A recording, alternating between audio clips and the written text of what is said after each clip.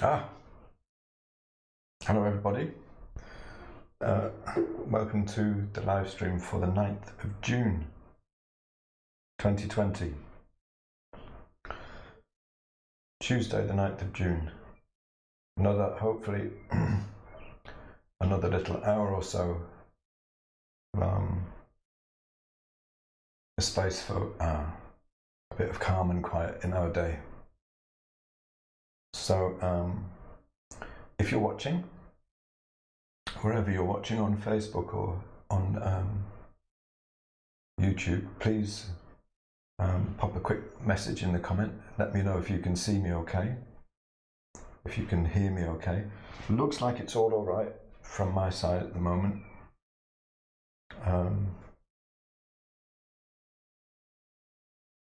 Sometimes takes a little bit of time to get going, but it looks like we're up and running.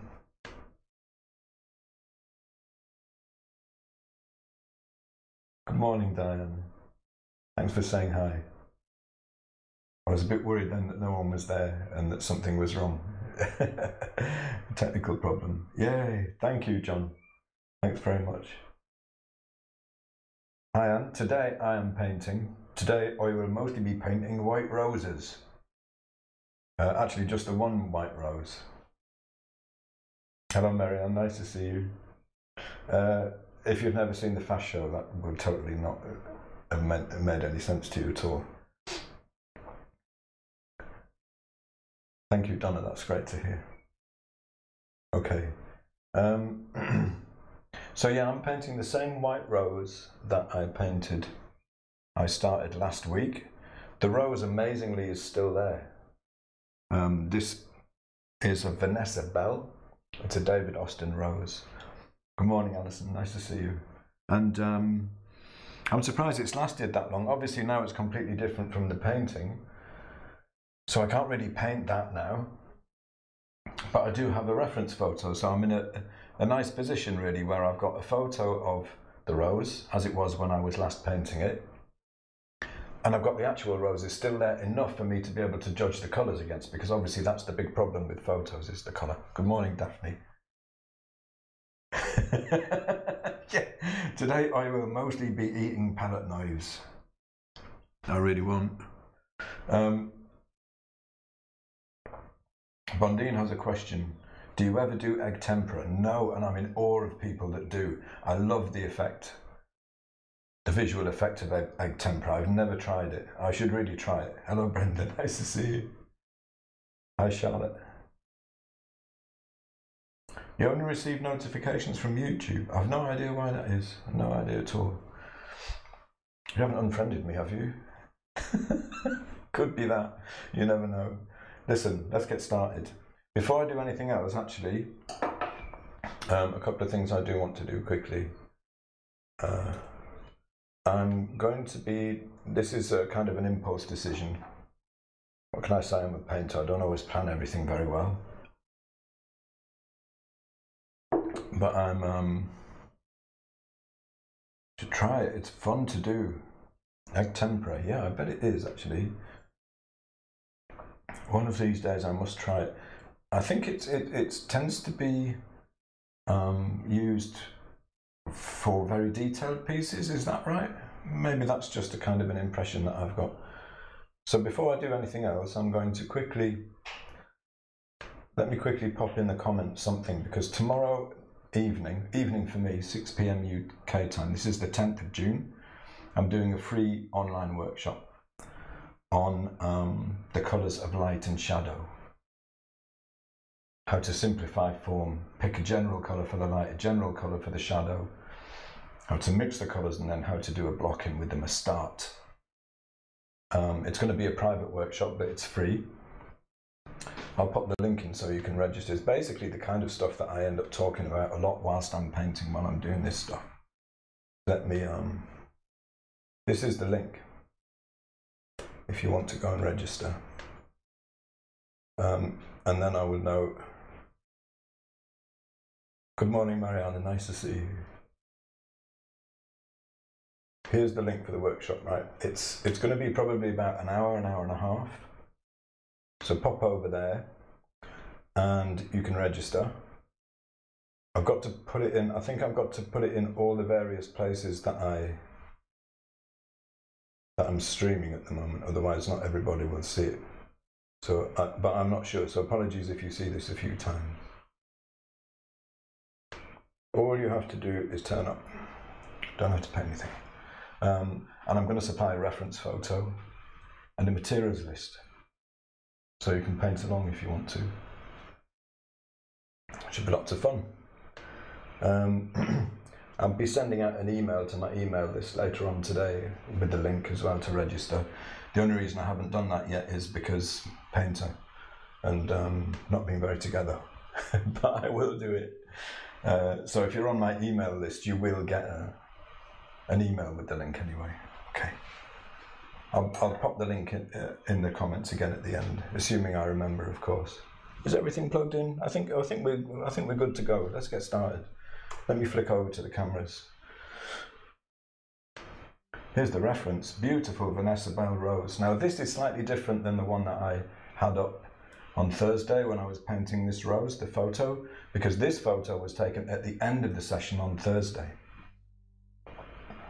Where's the palette? I can't see the palette. Can you see the palette? I can't see it. There's the palette. You don't need to see me. I'm not really good looking enough to be on the screen, so let's bring up the painting. So this is where we are with the painting.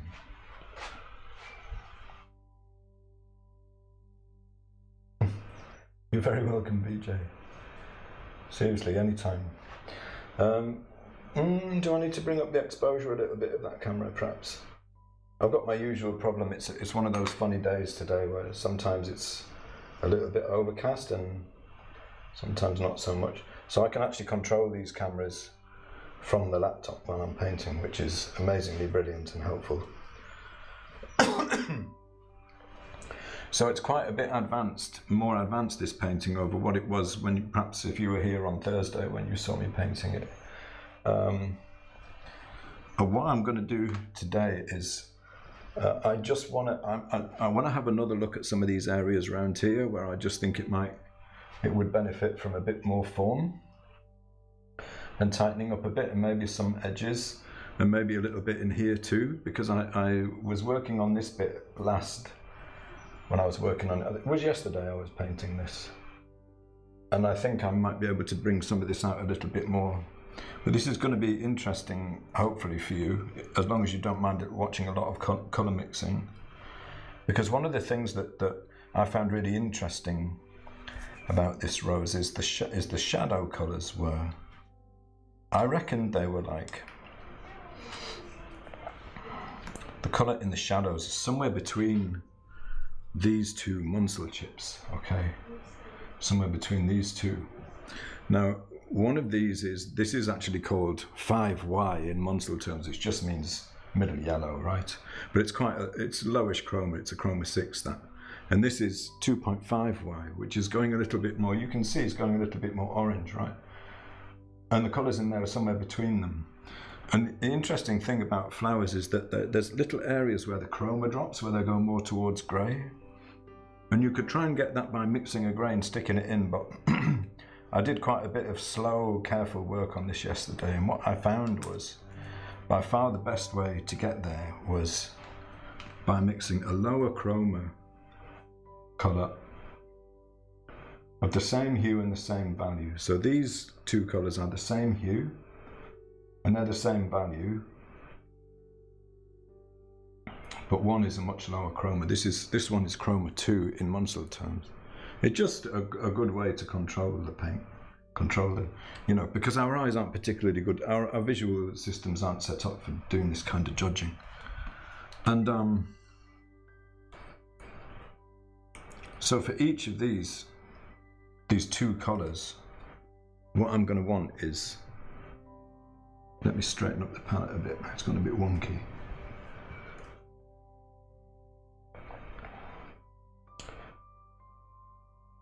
Thank you, Gina. Thanks, Alison. yeah, I'm quite happy with the way this one has gone so far. I just want to, I don't know, maybe, I just want to bring out the form a little bit more. I think I can give it a little bit more than I've given it. So I'm going to mix like the low chroma version and the high chroma version, but not just in those values, across the next value up as well. That would be like 2 values up actually. And make sure I've got the right chips out here. I'm going to get into trouble before I start. So these are different values. These are the same. No, that's a chroma 8. That's probably a bit high.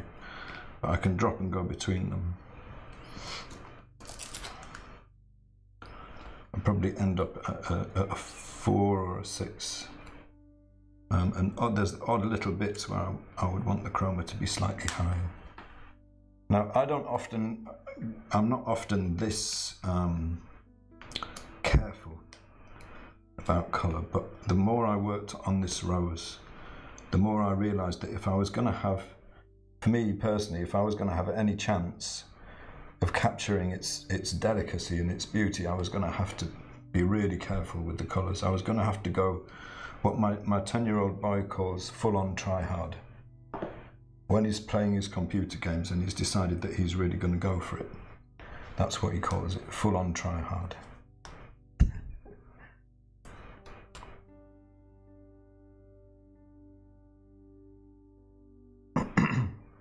So this is 2 values up from that. That's not the same chroma actually.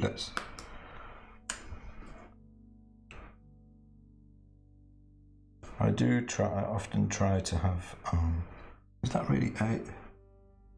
Chroma 8, that's high.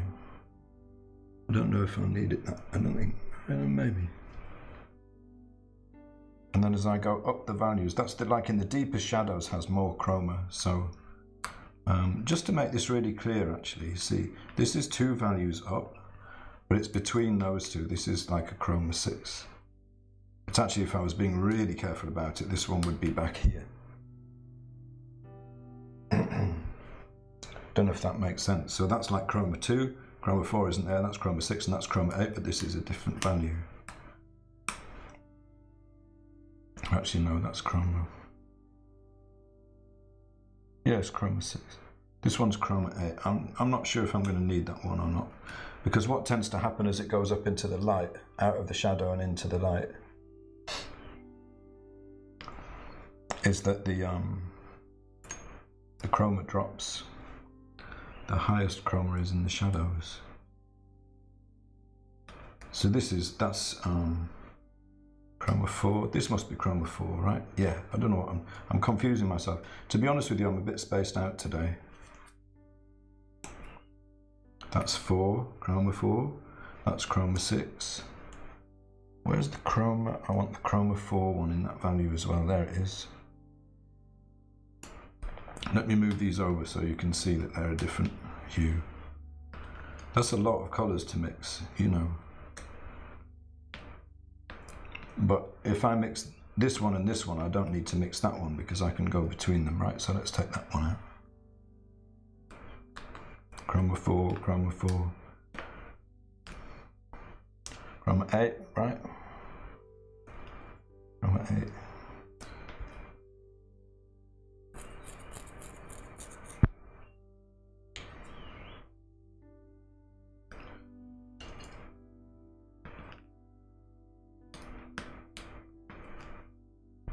Do you want to see, shall I show you the pages they came from?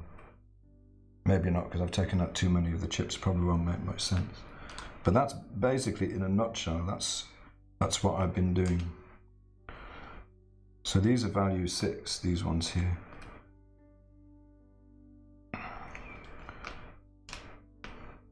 And these are 5.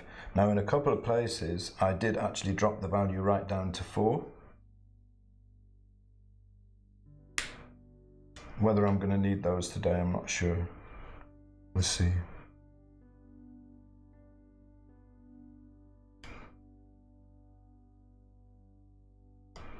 I'll show you the pages.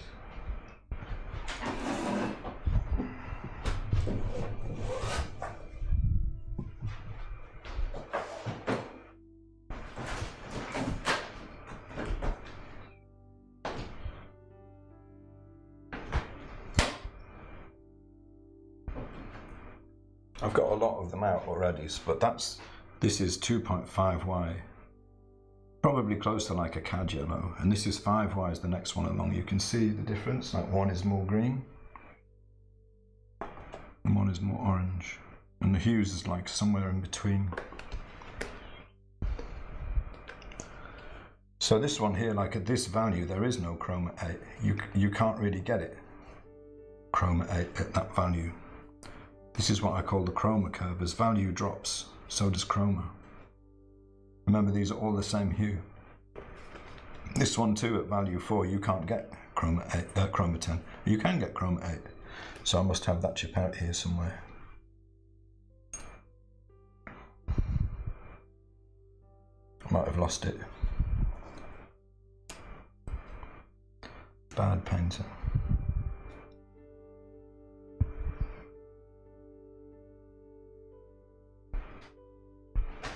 Let's get going and see how we do. I need to mix some colours. So today, imagine that today you just rocked up to my studio and this is what I happen to be doing. I think I don't really intend these sessions to be demos exactly. They're just kind of what I happen to be doing on the day. Sometimes I do go out of my way to try and be working on something that's interesting. But today is going to be colour mixing. I'm just trying to add a little bit to these to the petals of this rose and see if I can do it without losing what's already going on. So that's ivory black, that's raw umber.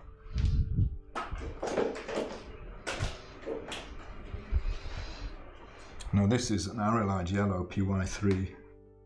It's Michael Harding Bright Yellow Lake. And the reason I've got that out is because I might want to do a bit more on the leaves as well. The leaves, by the way, this is light travelling through the leaves at really high chroma in places. Shocking. I can actually tell you how high it was if you happen to have a Munsell book with you. Right up there. Chroma 10. It's not outrageous, but it is quite high. Like light falling directly on the surface of the leaf wouldn't be as high chroma as that. It's higher chroma because it's travelling through the leaf.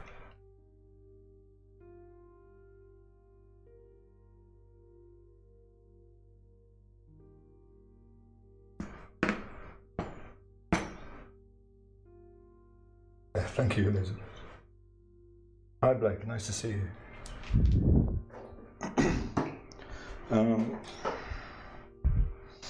Trying to remember all the colours that I ended up using yesterday and make sure I don't put out anything that I don't need. I know a lot of people use the same palette every time they paint. I don't do that. For me, I only put out what I'm going to use. I did use quite a bit of yellow ochre yesterday when I was mixing.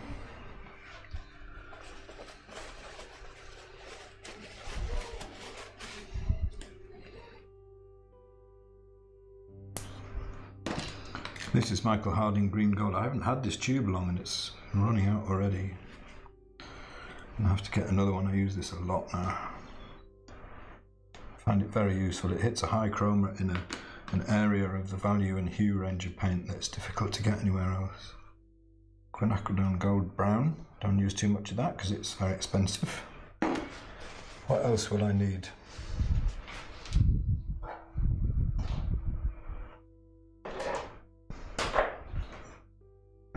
Have a bit of lead white. This is Rublev Flemish white. I love this stuff, but it separates out in the tube, so this one I'm going to have to add some oil to, linseed oil, to kind of reactivate the Hamden qualities of it.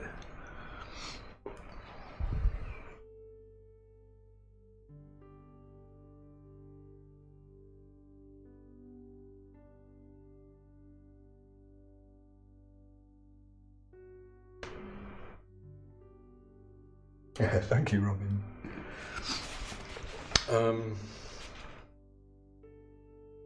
What else am I going to need? I might need some cad yellow, but I'm probably going to wait and see on that. Let's wait and see.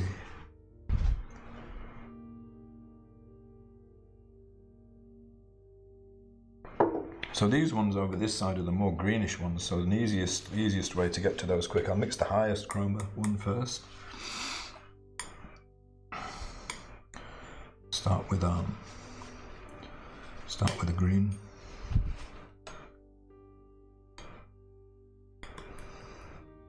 This is very greenish yellow, so that would bring, this is going to be way too green. Bringing the value up.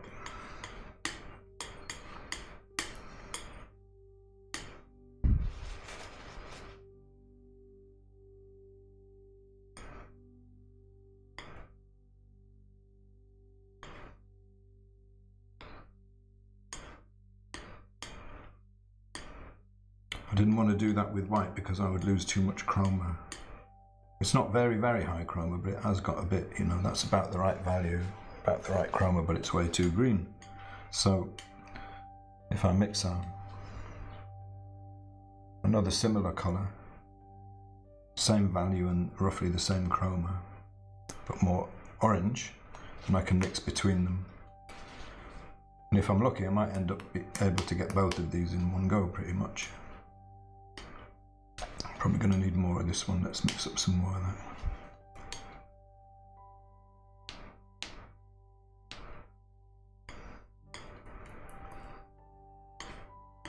Full on try hard. This is me at when I'm trying to be very careful. Sometimes I don't use the chips at all. I was having a chat with one of my one-to-one students about this yesterday, and she was asking, do you ever paint without the chips, or do you have to use them forever? You know, I've had that question a few times. You know, honestly, I think it's up to you. If you, I mean, I generally have them and paint and use them. Sometimes I don't. If I'm feeling very sure about where I am in the color space, you know, which I guess probably means something that I painted a few times before. But generally I do. Let's bring that up in value a bit. Might lose a bit too much chroma doing it with white, but we'll see. If I do, I'm going to have to jump this here and then bring it up with yellow instead.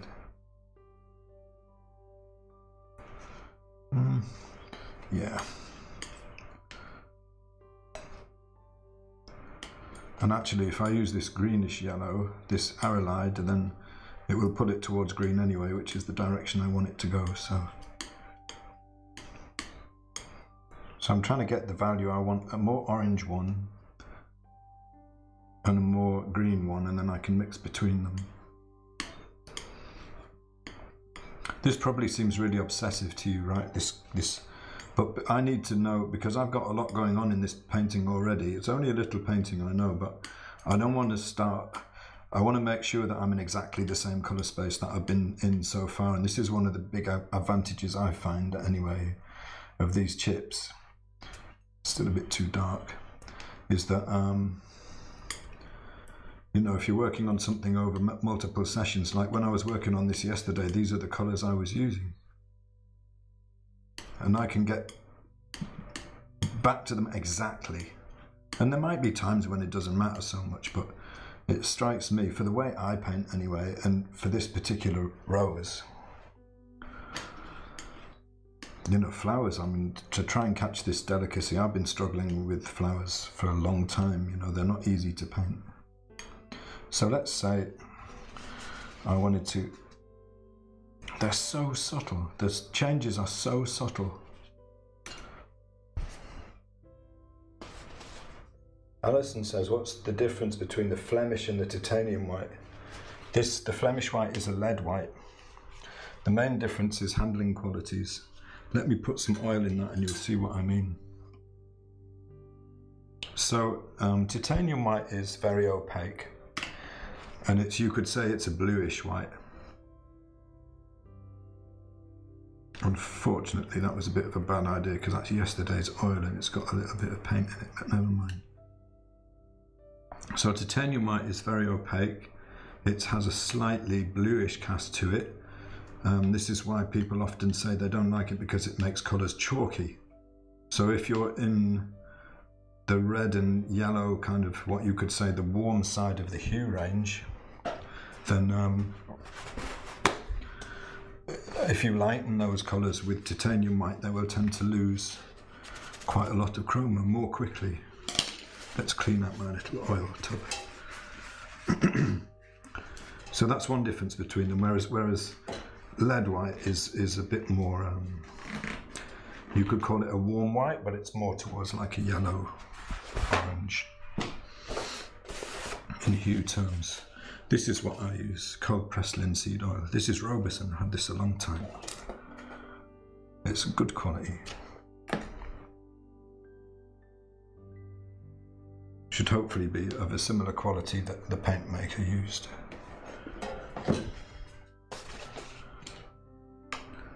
So that's one difference between them. Titanium is more opaque than lead white. Lead white is very slightly transparent.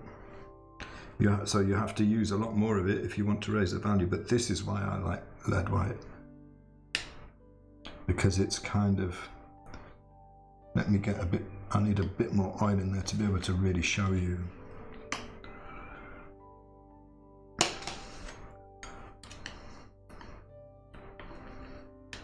The reason I'm adding oil is because, as I said before, this separates out in the tube, which is not a bad thing, it just is. It's just a thing that happens. And I've ended up with, because I wasn't very careful about how I looked after the tube, I've ended up with more paint than oil in my tube. Can you see that? See that hanging down? Titanium white doesn't do that. That's what we call ropey paint. So if you want to do a highlight on the edge of a petal, you can actually get that rope and place it carefully on the painting. That's how I did all of these little bits. And then you can get, what I usually do anyway, is get a small, this is a very soft brush, and then bring down the inside edge. And then just, you can kind of push it around to describe the shape that you want. Titanium white is not so easy to do that with.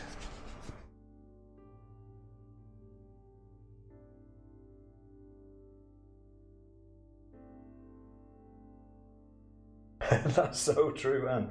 Anne says I'm starting to use the Monceau chips and I find it gives me a fixed go for my mixing. Otherwise I fantasize that I have the right colour when I'm actually way off. It's just because our visual systems aren't built for it, you know. Sorry, let me get back to talking of mixing, let me get back to this. So I wanted this one. These are the same hue, the same value and chroma but different hue. So I would pick up a bit of this, swing it green a little bit.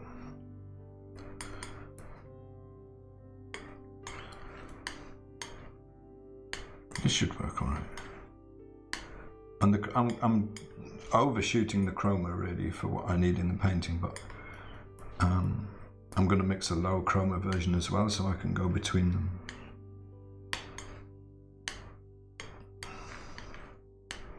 Let's see if we're green enough, if we've pushed it far enough. It's close. I think it wants to be a bit more green. I think I might have lost a bit of chroma when I put the white in the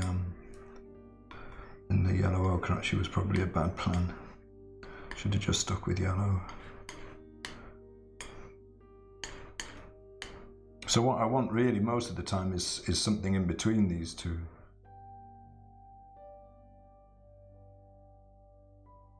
That's pretty good.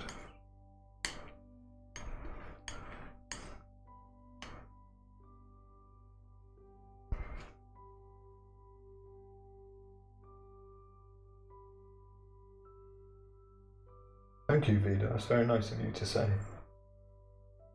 Ropey highlights, yeah, it's a thing. If you look at, oh dear, the light's gone.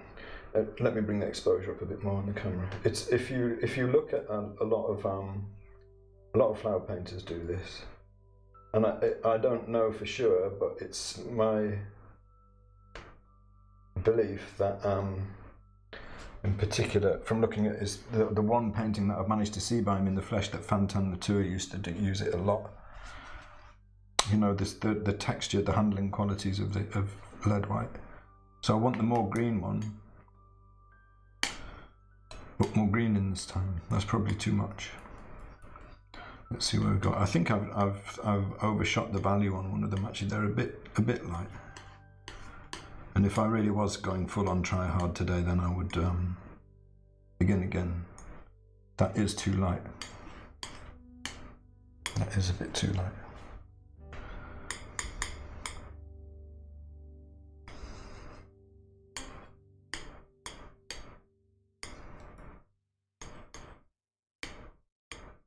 I should have taken more care to get the value bang on first. And try to fix it like this in a kind of a kludgy way.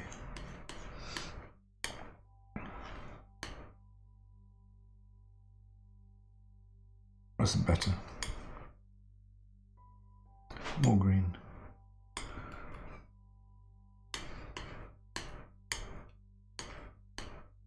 I mean, it takes time to approach things this way.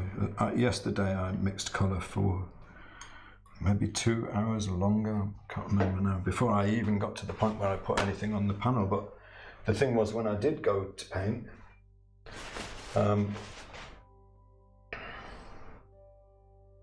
it went a lot quicker because I wasn't hunting for the right colour, you know. So overall, my painting is slightly darker than the actual rose. I mean, it's darker here because, you know, it's a digital photograph up against a digital photograph of a painting. It gets a bit difficult to bend your mind around it after a while. But so the same thing here. To mix the next ones down, get a bunch of green. This is the green gold. Bring it up to the value. The light's really falling now. I hope it comes back a little bit. Bring it up to the value I want. This is this Aralide yellow, PY3. It's a very greenish yellow, so it's going to be way too green, you know. I need a lot more of that. But it helps me keep the chroma. It's in the general hue area, and it helps me keep the chroma. Gonna need more of that. I guess the other point that's probably worth making is you don't have to go through a lot of paint this way. I've trained myself not to worry about how much paint I waste. I suppose it's not so bad if you're pretty sure you're going to sell the painting and then it's a business cost, you know. But some of these paints are not cheap, and you just have to try and forget about it when you're on the panel, you know. So the value is good and the chroma is good. Obviously it's very green. So value-wise, let's check the yellow ochre against that chip. It's too light, so I need to bring it down. And because it's also, what's the best way to do this actually? I want to keep the chroma. I'm going to use this quinacridone gold brown. It's gonna keep it very much. That's very kind of red orange. It's going to keep it very much on the orange side of things. But the chroma is high. The other one I was thinking about using is maybe the green gold. I still think that might work. It's going up right off the scale to orange now. Let's see what the value's like.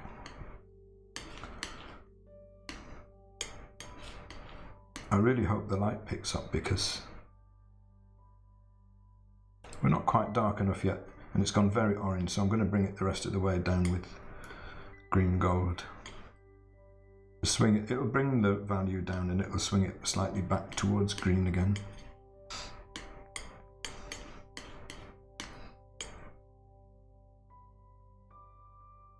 That's actually quite close to the colour I want. It's about the right value. I think it's the right value and chroma. So if I just get some of that, that's mostly there, and bring in a little bit of the green.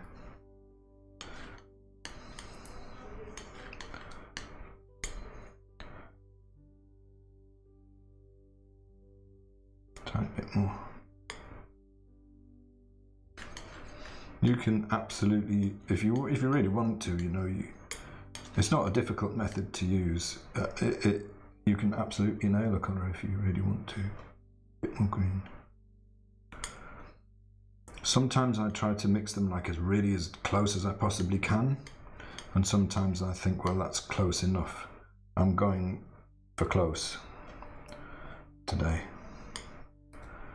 because I've already got a painting which has been, to be honest, it's been at the extremes of what I can manage in terms of value control and subtlety anyway up to this point. So if I start going in there with something that isn't mixed right, there's a really, really good chance I'm going to mess it up.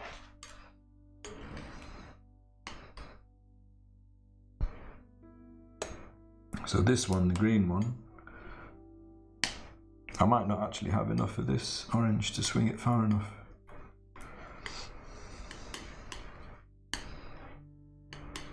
But I could still mix, you know, some of that in.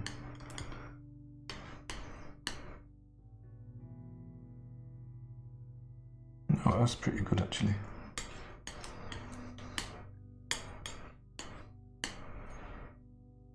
A little bit green.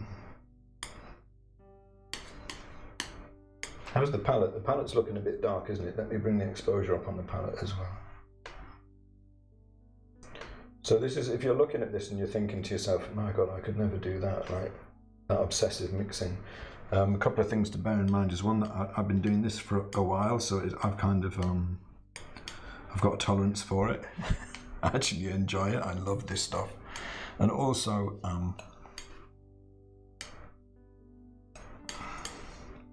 I think even if you decide that you don't, if you want to paint realistically, you know, I really think this is the best approach. But not everybody does. And I still think it's really worth doing, because worth learning to nail colours like exactly, because it increases your, this is the terps, I use it to clean the palette. It increases your sensitivity, it stretches that muscle. It's like, never forget, like when I first started trying to do some bark drawings, I couldn't believe how hard they were. They're exhausting, and I wasn't getting anywhere near. Spending days over stuff, even the simple ones, the eyes, you know, and still not getting it and having to do it again. I used to trace them onto tracing paper with a felt tip pen and then put it over the original to see where I'd gone wrong. And but what happened is, over time, I didn't get very far. I think I only got far as the 5th plate, but by that time, it's like the resolution of my eye had increased in some way, and also my ability to focus had increased.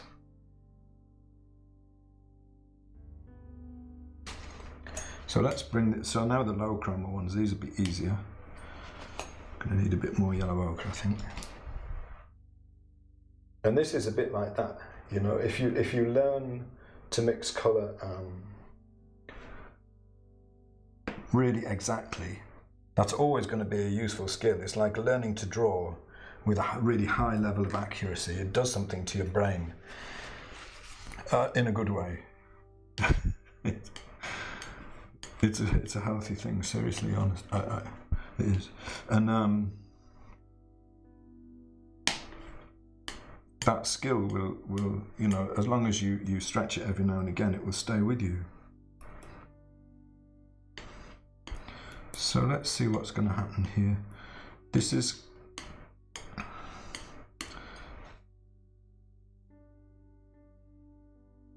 it's about the right value, but obviously the chroma is way too high.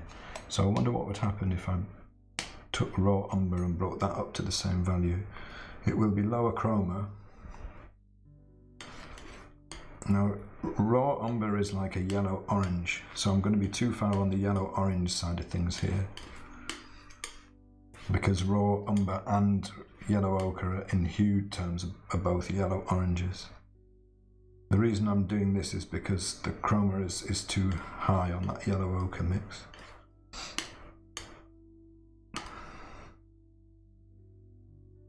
Oh, bit clean, but way too dark still. Oh, I must apologise for the light today. It's really dropping. The screen's not dark, Elizabeth. It's the light is dropping quite a lot. I'm bringing it up as much as I can, but I don't want to bring the cameras up too far, or they kind of go, the quality of the image suffers a lot. I can try and bring them up a bit further than where they are now. It's one of those things, it started off really nice today, but now it's just really overcast. Because I'm painting by natural light.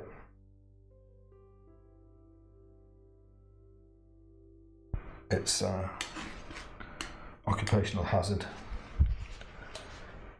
I do have an LED, you know, which I could use instead. I have a couple of LED lights, but I still, stubbornness, I suppose. I still prefer natural light.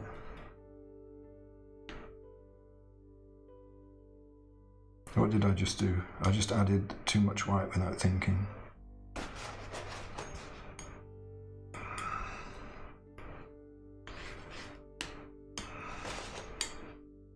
So I ought to be able to drop the chroma of that quite a long way with this. And then I'm going to want to swing it towards green. And you see that, how the chroma is coming down? The hue is probably, that's a good chroma. The hue is probably changing a little bit as well, but it's mostly the chroma. This is what I love about Munsell, is the amount of control it gives you over the colour. When you, I'm going to drop it a bit more, when you really want to have fine control over a colour, it works really well. And a lot of people say, oh, this matching business, it's you know, that's not art and whatever.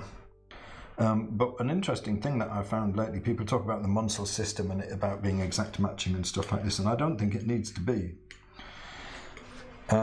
I mean, obviously I am here and I'm matching these chips, but what I find I don't do so much is match the values exactly. I'm a bit, I want to set up what I call and think of as the value balance, a value balance that works well. So then I'll keep a little bit of that back just in case. Then I want a greenish version. So let's just try bringing the green gold up to the right value with titanium white. It's probably going to have quite a lot, too much chroma. Look at that, that's amazing, isn't it? I love this paint. But in this case, it's a way higher chroma than I want. I think the value is too high. Actually, it's about right. It's really difficult to, it's much too green, so I can use this to bring the chroma down. Just as well I saved it.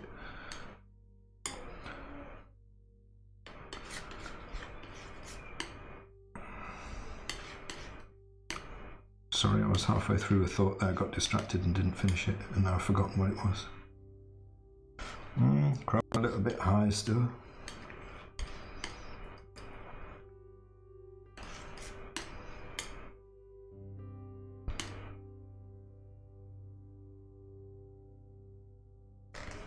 Still a bit high.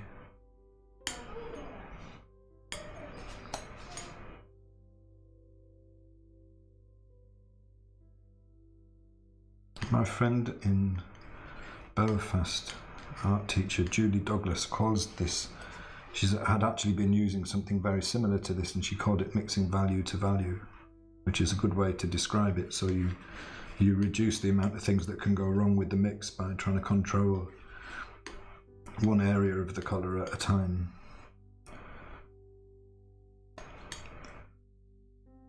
So I'm just trying to drop the chroma here. I don't mind if the reason I'm using raw umber is because I don't mind if the hue swings towards orange, because I want it to anyway. And chroma is about right now. Let's wipe these off. And that's a bit too green.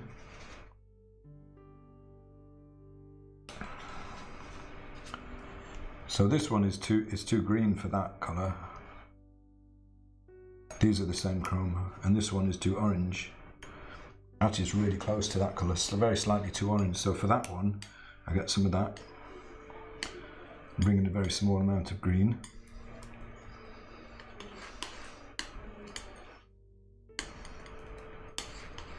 Have I used all the same pigments? I guess same tube paints. Not quite, because for these lower chroma ones I brought raw umber in. That's pretty much bang on.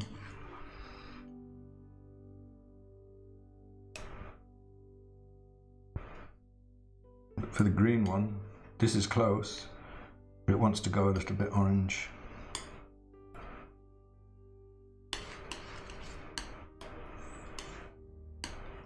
Full on try hard. And the colours I want are actually between these in terms of hue, so you can see, like, I don't often mix with this level of detail, you know. But the more I worked on this yesterday, the more I found that I was having trouble, and when I'm having trouble, I go full on try hard. And that's another reason it's really useful to have something like Munsell, you know, and to develop to develop your skill with mixing if you can.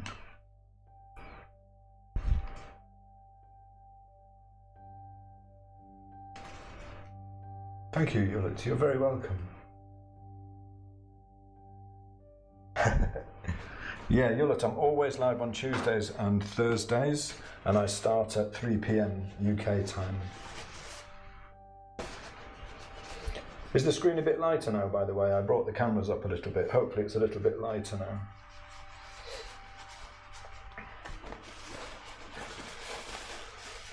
Oh, did I miss a question? Diane says, oh, what brand of lead white? It's called Flemish white. Yeah, it's Rublev. Rublev, George O'Hanlon, Natural Pigments, Rublev. Yum yum. All their lead whites are nice.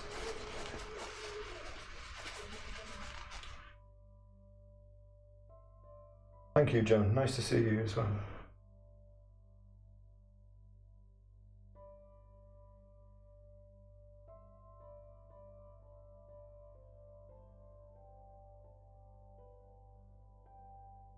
Will different brands of PY3 be the same hue value and chroma? Unfortunately not. No. No.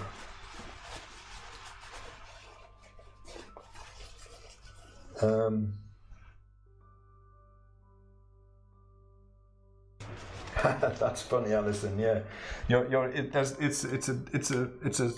a tangible thing. The sensitivity of your eye to color is a tangible thing, and the more you practice it, it's just like anything. Why would color be any different? It's like anything else in life. If you want to get better at it, and you practice, you know, if you want. One of the analogies I often use is, because I play a violin, not particularly well, is violin playing. You know, it can seem, I listen to my teacher play, and the expression that she can get into a single note with her bow is incredible. Incredible level of control, you know.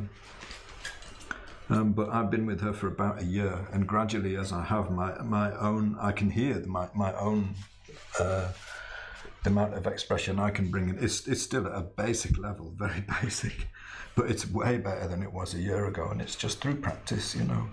And I can hear things I couldn't hear before. I guess that's the key, that's the point I'm really wanting to make. I can hear things that I couldn't hear before. Low chroma versions. We've got orange first. The value's about right, but the chroma's way too high, so let's just try bringing that down with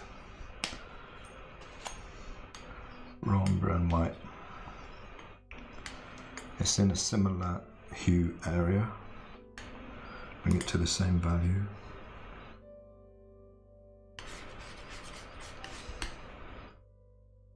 So it needs to be lower chroma than the target one, because this is higher chroma, obviously, so, but the same value.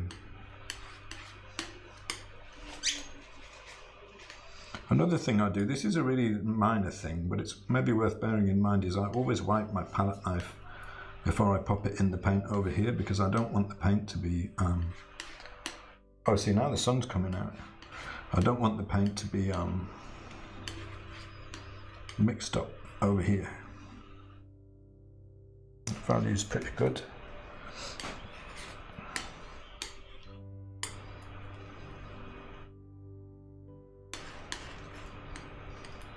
So I'm looking at this one now. If I'm more orange than it, I don't mind. This is like the low chroma. So these colors I was using like in the shadows around the edges around here. And it looks like, you look at it. Now here's a really interesting thing actually. I think people talk about this, perhaps the only thing, maybe there's other things, but one of the things about painting flowers, more chroma, is that the subtleties are at a similar level to the subtleties of human flesh, I think. And if you look at, I was listening to, it was Sadie Valeri, you all know Sadie, right? If you don't, look her up. And she was talking about Bouguereau. Actually, that's bang on. Yeah. She was talking about Bouguereau and the subtleties of his flesh tones. And the way they were going slightly cool as they went towards the shadow. And I think those kind of effects, sometimes you can see people try to do it with hue. And that's how we generally think about warm and cool in terms of, is it more blue or is it more orange? But if you look at these colours here, like this is warmer and that is cooler, you would agree, right? The difference between them is chroma. So changing from something can appear cooler, not because it's more blue, but because it's lower chroma. Does that make sense?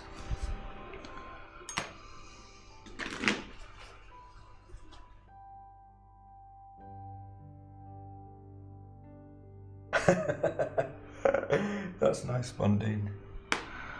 I hope your dinner comes out well.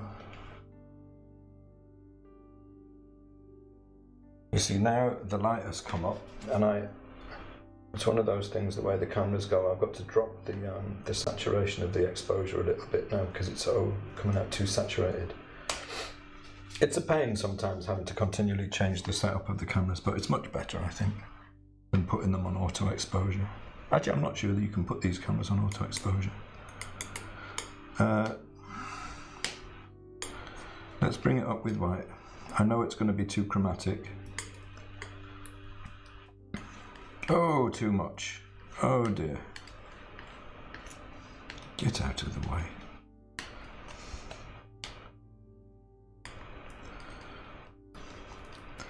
It's going to be too chromatic, but I can probably drop it with the raw umber, which will swing it back towards the orange at the same time, which is fine. As long as the value's in the right place, should be all right. Still too light. I threw in way, way, way too much white.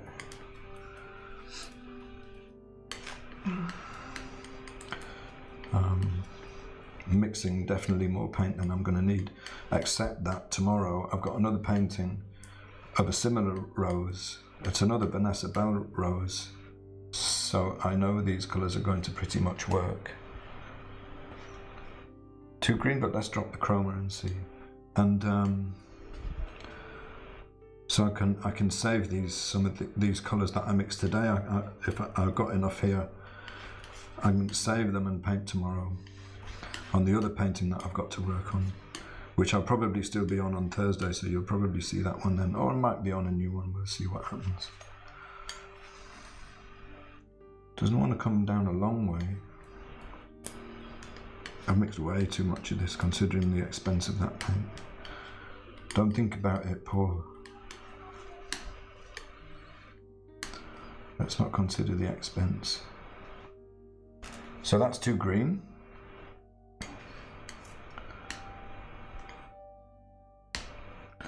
I don't want to bring this in because that will it raise the chroma? Yeah.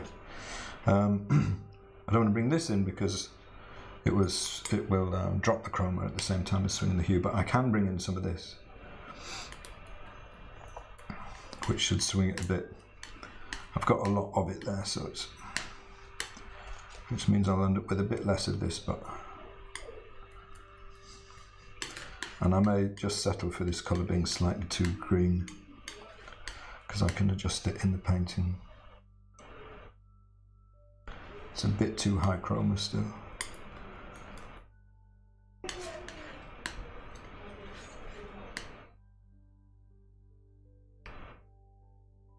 Still too much chroma. This green gold, it's surprising. It keeps a lot of chroma when it goes up the value range when you mix it with white. And if you mix it with yellow, especially with a green yellow, you get some powerful green yellows at high values. That's actually close. That's close. I'm kludging a bit because I want to save that. I'm going to run out of it if I'm not careful.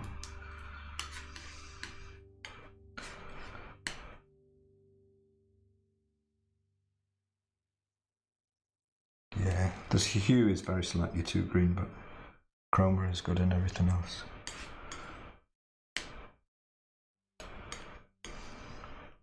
And I generally, if I'm mixing like this, I generally keep what I call the component colours back just in case I want to make some little changes later. So that's it. I mean, that's a long colour mixing session. It's a different way. I think people might be surprised sometimes when they see someone working this way doing pre-mixing. Especially when you think like, you know, these colours are close together, aren't they, right? But they make a huge difference to the feeling of light in the painting, you know, to all of this. Some parts of the painting I think are slightly lower value, so I might want slightly lower value than that as well. And I will, once I've got these colours done, like I have now, then I'll quite often... Judy, I don't know if you're here, but my friend Judy put a really funny comment in the Art of Calm group the other day about mixing really, really carefully, because she's using Munsell now and loves it, except that every now and again the little paint devil comes along and she starts fiddling. And I do that as well sometimes. Hello, Karen. Curtis, you're very welcome. Judy says, is there a place to find your video that shows the previous steps of this rose? There is, Judy. If you're in the Art of Calm group, you can go to the videos section there, and the most recent one will be last Thursday when I started this painting. Or if you go to my main profile on Facebook and you click on the More link and have a look at videos there, it will be there too. Karen says, how long does it take for you to do a painting like this in total using the Munsell matching? Well, this is like the third, this is a really simple painting, right? Just of one rose, but this is the third session on it. Yesterday I worked on it for maybe 6 hours. The first day I worked on it for maybe 2. I don't know how much more I'm going to do on it today, you know, we'll have to wait and see. I need to mix the light colours now. See, you thought I was done. Sorry, not quite. This is chroma 2, very low chroma. This is chroma 1, almost neutral. And these are slightly different hues. Of the two, I mean, this is 10Y, and I found that to be the best. I might mix the other one as well, but these are, there's not much to these colours really. I think this is 10Y as well. You see 10 now, oh no, this is 7.5Y, so this is gradually moving. See, these are going from more orange to more green. And then, so that's like 2.5 to 5, and this is 7.5 and 10, so this is going more green. So for this rose, what I found is in the lights it went more towards green, and in the shadows it went more towards an orange yellow. Now, you can call that warm and cool, except that, you know, the only problem I would have with that is what I was just talking about, these shadow areas. The cool parts are the same hue as what you would call the warm parts. The difference is the chroma.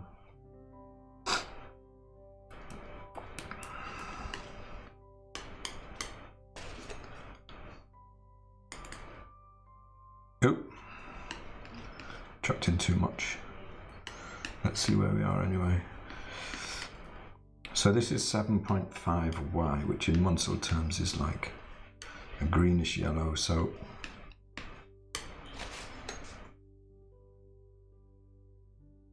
that's a good match. So this is all my shadows. These are all for the shadows. This is the lights. And then I want a low chroma version, and as the chroma drops, it seemed to me that it went more green still. So This is very low chroma, so I'm going to bring in a bit of black. There is a point to having black on the palette. And it's more green. This is going to be lower chroma than the yellow, so I'll bring in a little bit of that and we'll see what happens. It's basically, it's almost neutral, you know, with a very slight greenish. Because the chroma is so low, it's really difficult to judge the hue. That's another place that Munsell chips really come in handy. That's actually a bit too green. Let's, I don't want to add chroma, that's the thing. So this is like a raw umber and white.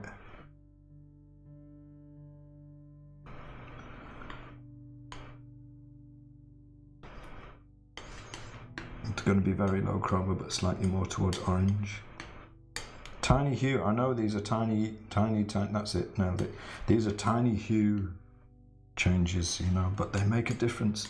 In some, if you're, for me anyway, in this painting of this rose, it makes a difference. You can see it, you can feel it, even if you can't really judge it with your eye, you can feel whether it's convincing colour or not.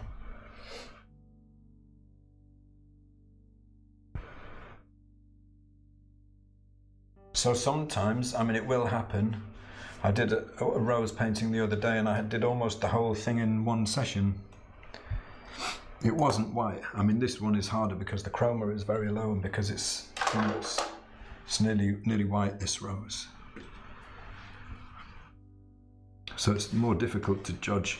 That one was a magenta, kind of a pink. And most of it was done in a day. High chroma it was, compared to this.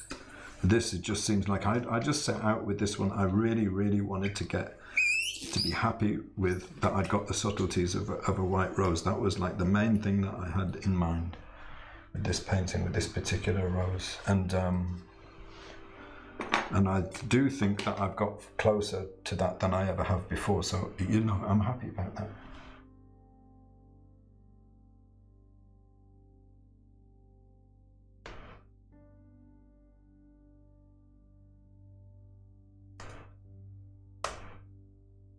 I've got, it's interesting because the painting looks a lot higher chroma than the actual rose, but it's in real life it's not so much. I'm not sure why that is. I've got different cameras on them. Could be something to do with that. I'm not entirely sure why. And it also looks higher chroma than it looks to me in the studio. Let's try a bit of an experiment. I'll try dropping the saturation. I very rarely do this, but it seems like it might help. That was probably too much. So I'm adjusting the camera, the saturation on the camera from the laptop. That's, I don't know, probably closer. And the photo looks lower chroma than the actual rose.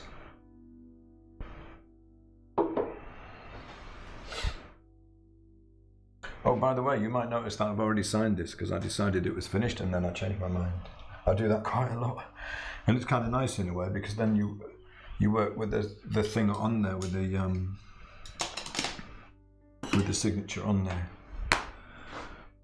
Like it's part of the composition, a bit like the painting it in the frame, I suppose. So this here is Rublev as well, and it's oleo gel. And I don't want to put any paint on this painting without putting something on there first to paint into. What I painted yesterday, pretty dry. And also I put a couch on it yesterday. Now ideally, I suppose really it would be better if I left this to dry another day or two. But I think it is only going to need a little bit. So I just want to see if I can put, so I've just added a bit of linseed oil to it to thin it down a little bit. you end up with a really, really nice finish. That's still fine, that's all still wet. Let's put a little bit here in the shadow area so I can work these two. You get a really, really nice finish when you work into a couch. It's like almost as if it's been varnished. It has a really nice, excuse me, I'm going to sneeze.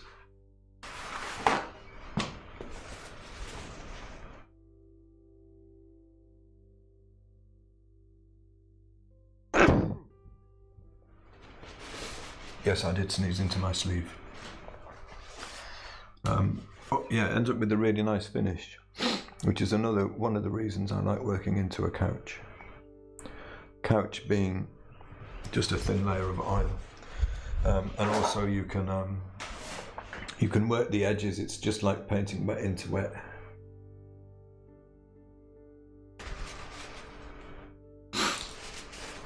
Excuse me a second.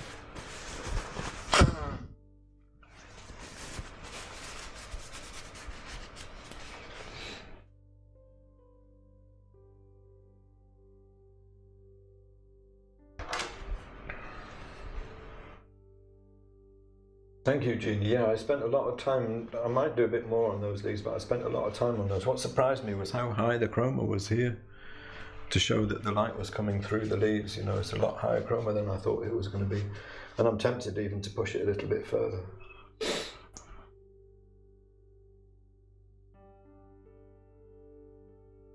Thank you, Tanya.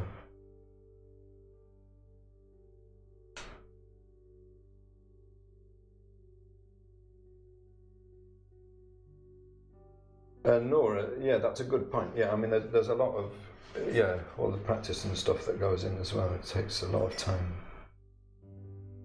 Yeah.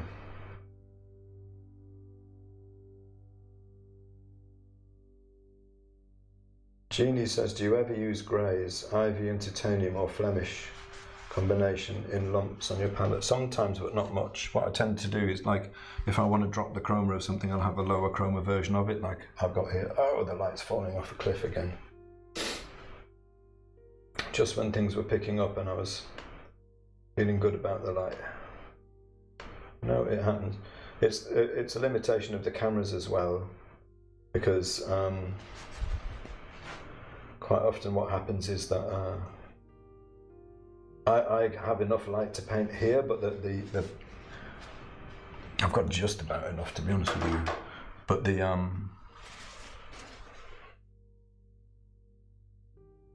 cameras can't really work with it well enough.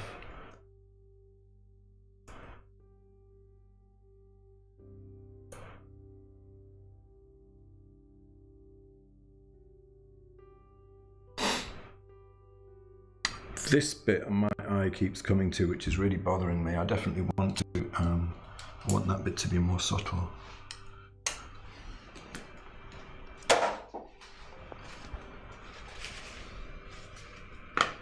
So these are the Da Vinci, I think, these brushes, yeah, synthetic flats. I've found, like, I've always been a big fan of these. Cornelissen Hog bristles, but for flowers I found a lot, for the petals, you know, I want, these just seem to give more control and you can get some really nice edges with them.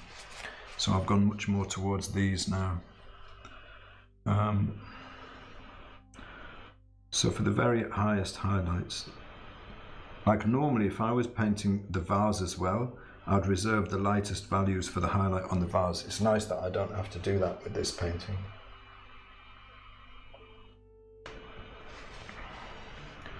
And there's a highlight like down here. I want to show where this is turning towards the light. All of this area should be lighter. It just feels like this bit isn't. There's something not working down here.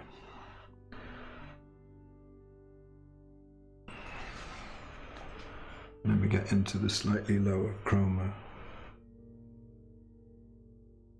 as it turns.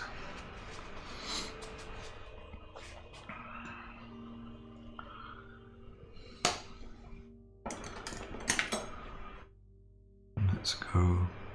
To go into the shadow, there'll be a bit more.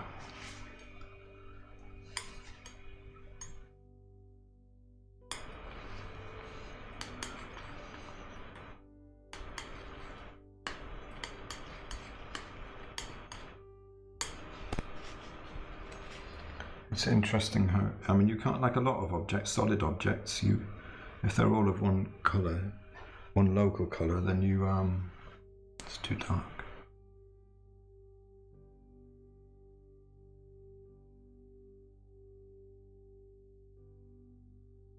There's not that much variation in the shadow colours, but there really is on the rose. Some of it is really, really low chroma, like these parts here, almost down to neutral. I think that's nicer. Now other parts, like have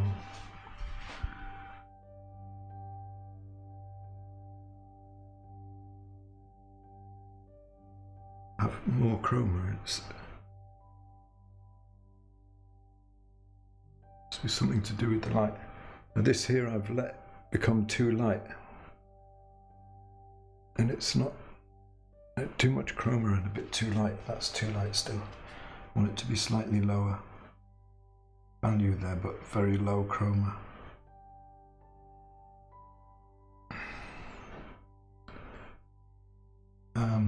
The reason is because I want this highlight to stand out more, and this here, and if I let this value come up to the same area, then it won't feel as if this is turning away from the light enough, which it doesn't at the moment.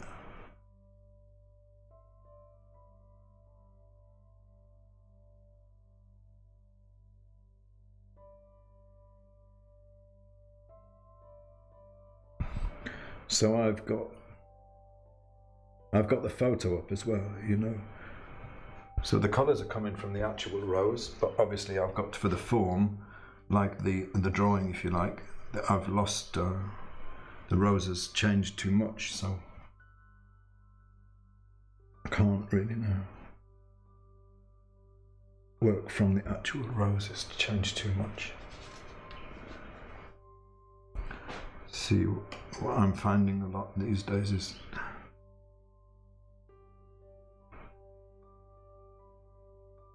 with these flowers, with these roses, it seems a lot to me that I just have to really up my game in terms of the subtlety of the changes to be able to show the form. And I feel a little bit like I did years ago when I was doing bar copies, and I realised that I'm not, you know, I need to go up a level in terms of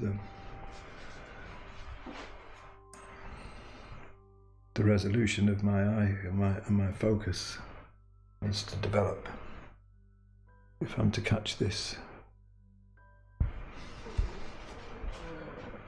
And that's kind of what I wanted though. So this is like, looks like it's turning towards the light more, and then I want to bring this highlight in here.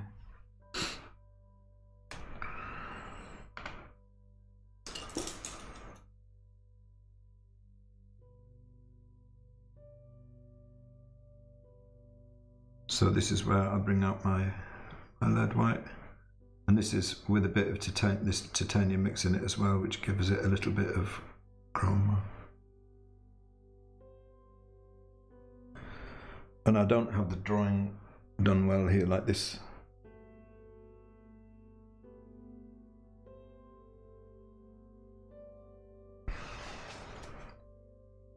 And then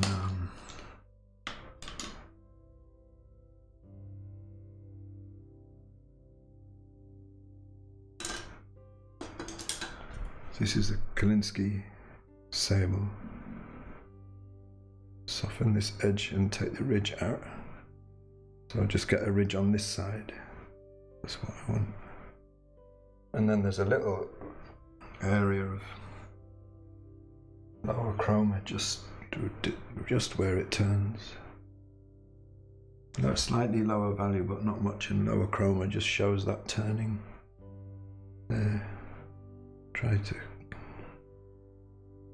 get it.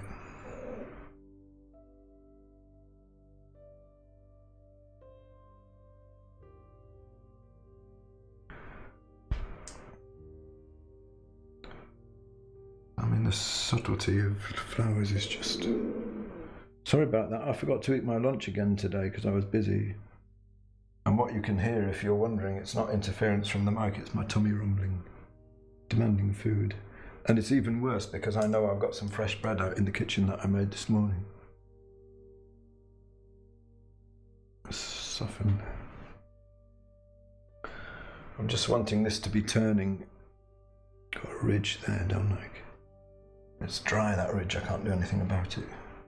That's a shame. Just a bit lower value. Don't go too far. That's too far. Oh.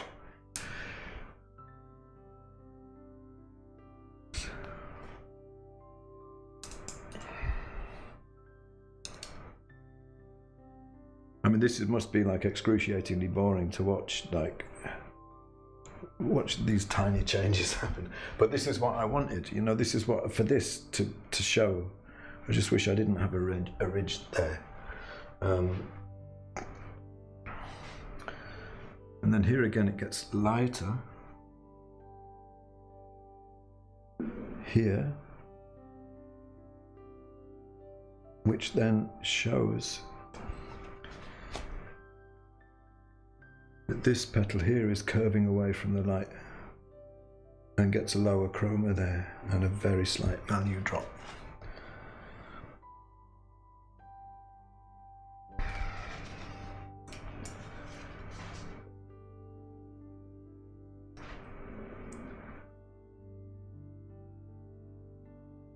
Maybe lighter in here.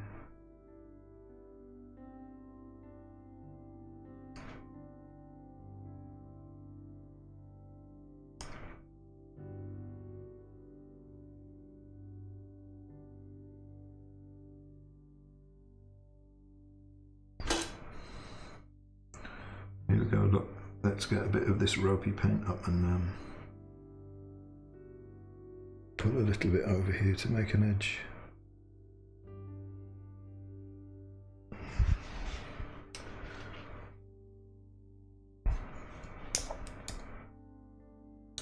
And this value is, that's not subtle enough, that value there. Sorry, I'm into the painting now. I'm just hard to keep up with the comments. You see that this value here is standing out too much. It's like an out of tune note in a piece of music.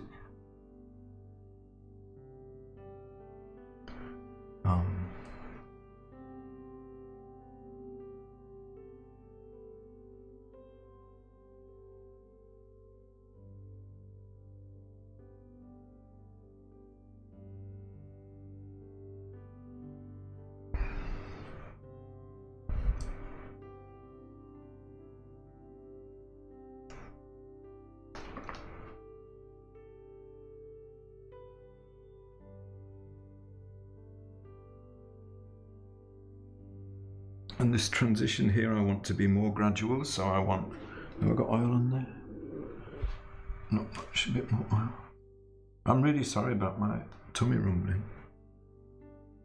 I'm afraid we're just going to have to put up with it, including my tummy. We're going to have to put up with not being full for a bit. Because these are very tight. I suppose I don't often stream this bit, maybe partly because I think it's going to be really dull.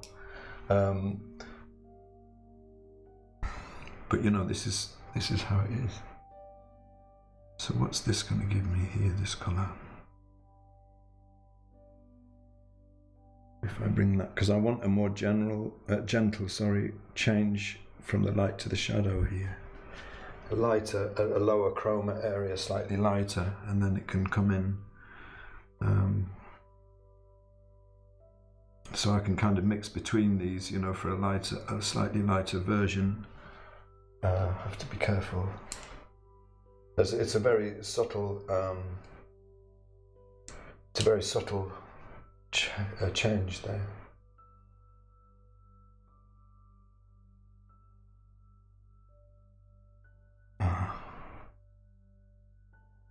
Just.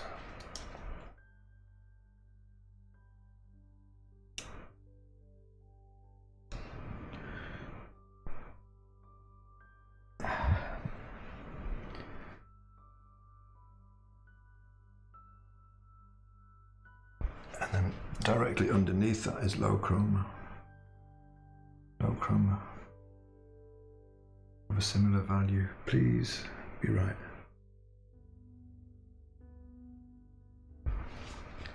Might have dropped too far. So I'm picking up a bit of each of these, like the low chroma versions, and then I'm bringing it down even a little bit further with like a close to neutral over there. Sometimes I do things like this and then go too far and have to pull it back. Just trying to get that kind of transition as it goes around there.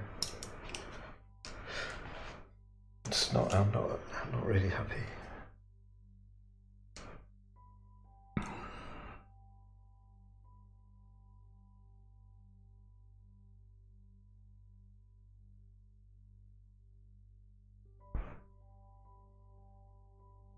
And one thing I found as well that I have to really watch out for is making the same sized marks all over the place, and then you end up with this weird sort of almost regular, semi-regular pattern, and it just doesn't look right at all.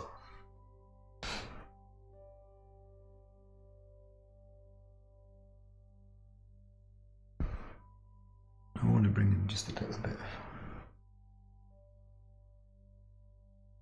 Just some edges where you can just about see, just poking out into the light.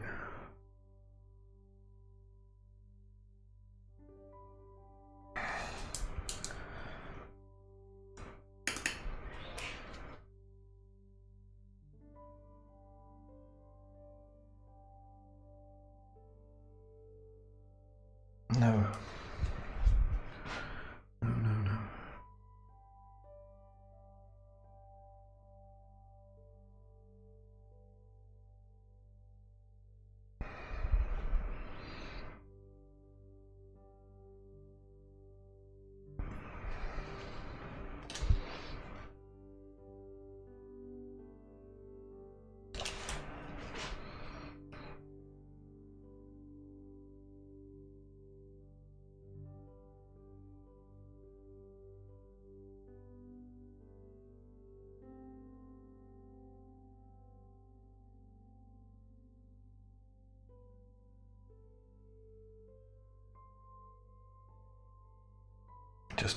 Just a suggestion of a little bit of light there.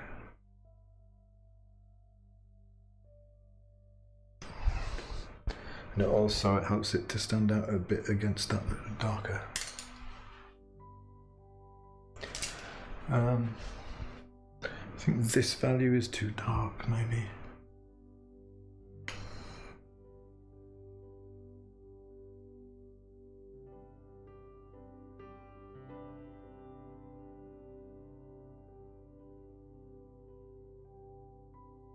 Tricky because I don't want to lose definition. At one point I didn't have enough changes in the values of it on here, and it actually wasn't working because there wasn't really didn't seem to be a clear separation of light and shadow there. That's too low chroma.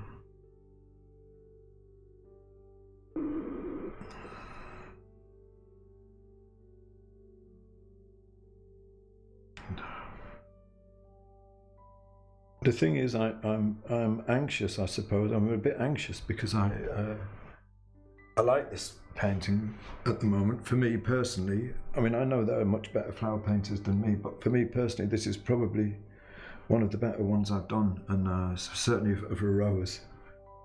And I just don't want to keep painting. You know that thing when you keep painting when you've lost your focus and you end up making it worse instead of better. I really, really don't want that to happen.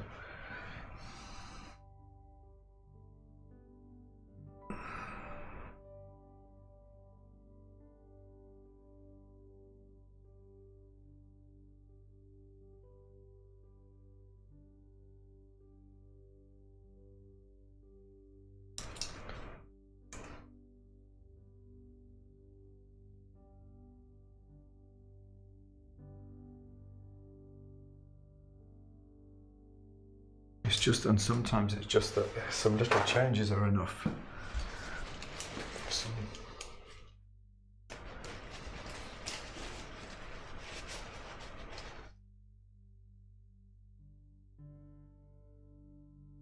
Oh no, this is an interesting question. Oh, lots of comments I'm missing, I'm sorry. Let me catch up. Yulet says, are all shadows in this painting warms, please? I can't see very well because I'm using my cell phone. I try to avoid thinking about things in terms of warm and cool. I'm interested in the hue and the chroma. So I was describing earlier on trying to explain earlier on how, like, this area seems cooler than this area, right? They're about the same value.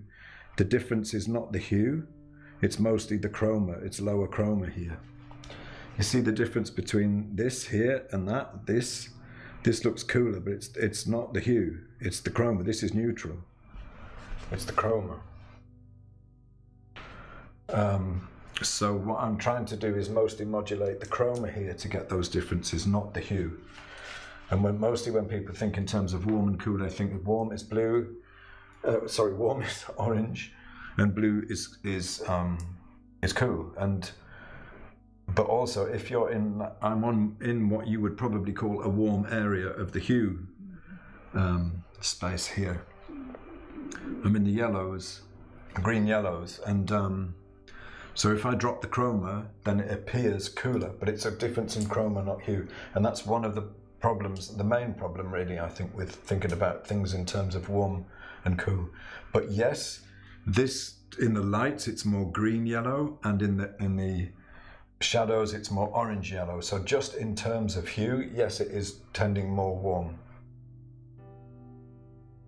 But I don't think it helps you to think about colour too much in those terms.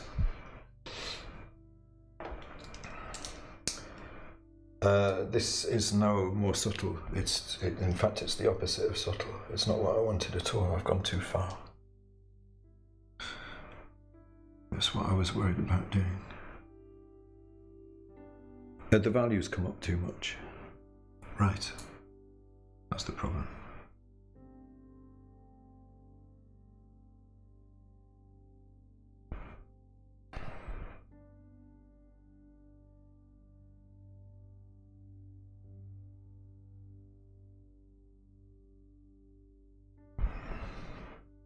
I want that. I just want a smooth transition there. That's the thing.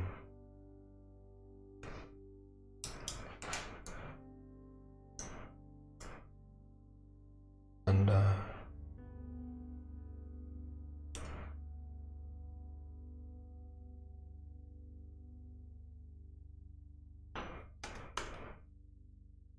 the light has come up a little bit, which is nice. Maybe I'll drop the exposure of the cameras a little now. I mess with the exposure of the cameras, the saturation, hue, the saturation tends to change as well. I'm not sure I need to do much more. I'm just not sure.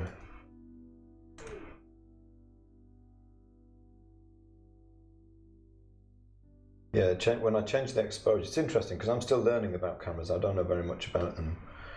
And when I change the exposure on this, it's called gain on this. It's called gain on these cameras, and I think it's like the ISO, and it seems to change the saturation and the contrast as well at the same time. I'm getting slowly happier with this, but I want to soften it.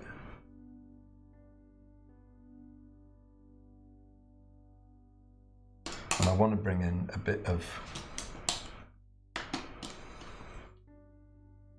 higher chroma shadow in a couple of places in there. Actually, let's try something new because I want lower chroma. So I'll mix between these two.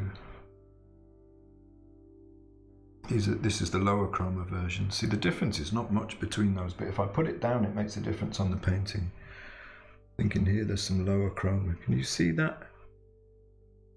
How subtle that is, the change. You know, and you just get this feeling that there's something happening in the form in there. It's so subtle though, I mean, how? Just how? High chroma version next to it, you see on the palette there, high chroma.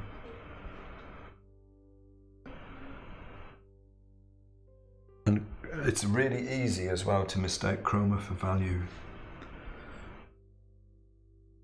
A bit more chroma. I think that wanted to be lower value though. I don't really have. I'm getting down into my oil there, I need to be careful. Sorry, I'm talking to myself now. When I worry, I do this when I'm on my own sometimes. When I worry about what I'm doing, I start talking to myself, even when there's no one watching. How embarrassing is that?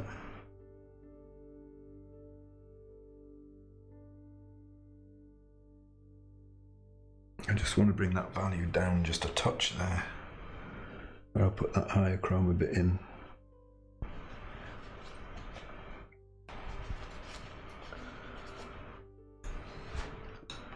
I need to be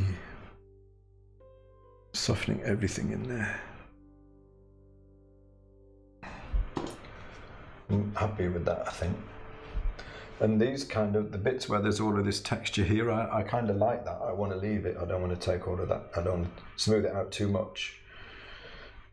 This is still too dark, I think.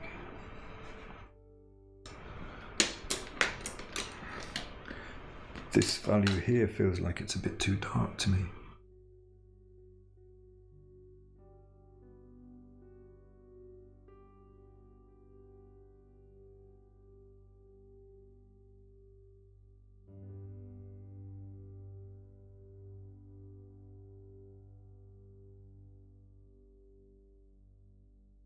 But just a little bit.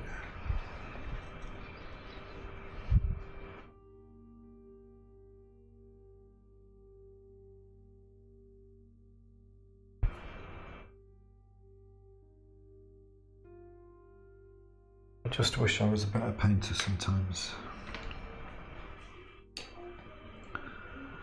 Just feels so incompetent sometimes when you're, for me, you know, when faced with nature, you just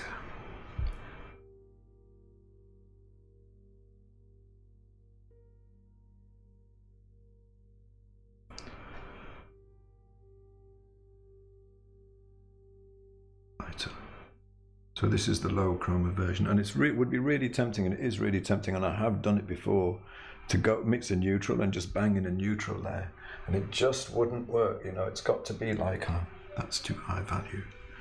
It's got to be a lower chroma.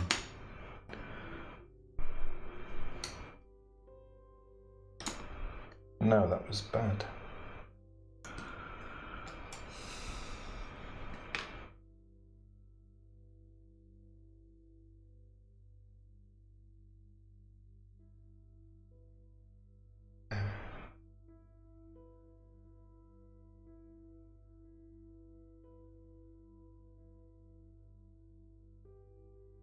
This is a bit clumsy here, smooth it out a bit.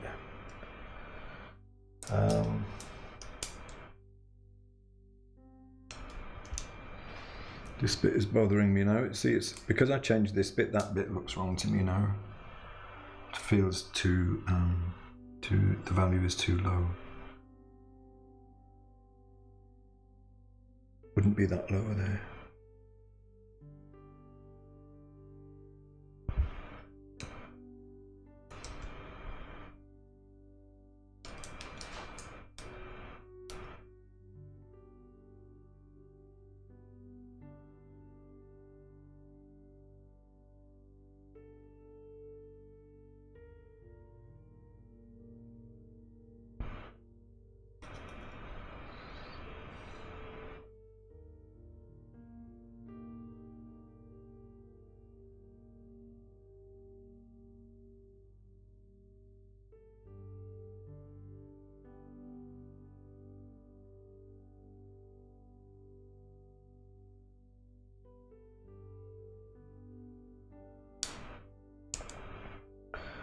One thing that is bothering me is that I've got a bit of, somehow I've got a bit of paint from the shadow over there, so I just want to scrub that out. So I'm going to use, I've got a particular brush I like using for this. not that one. It's a bright, short, stubby little bright. Where are you?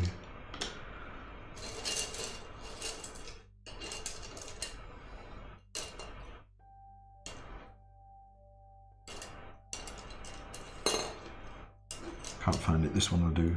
This is a flat.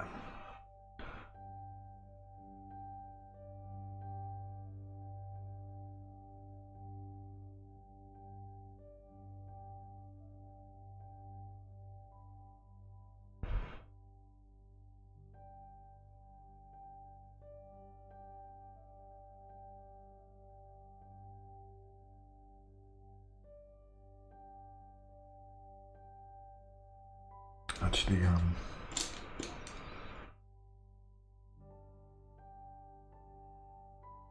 scrub a bit of oil on it first, so I don't lose the finish.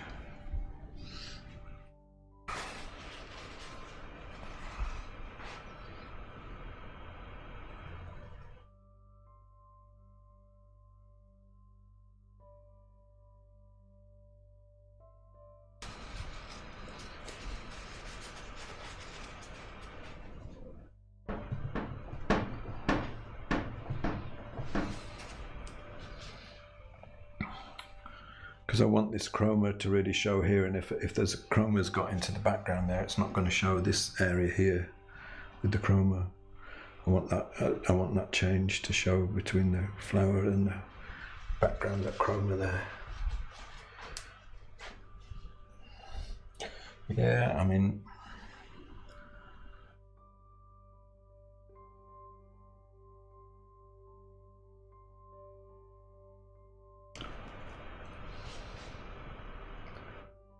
now the lights come back and I'm overexposed.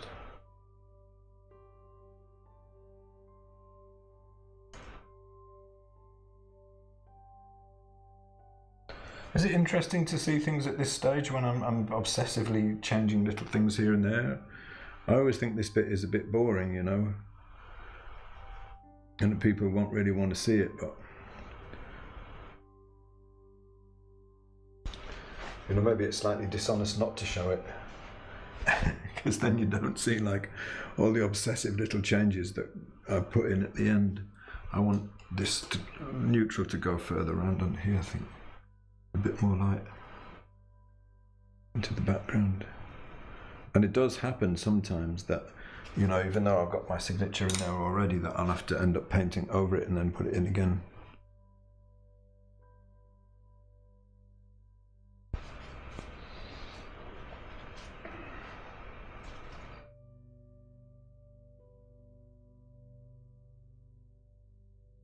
Sue says, Paul, do you sell all of them? No, I don't. I don't sell the ones that I'm not happy with.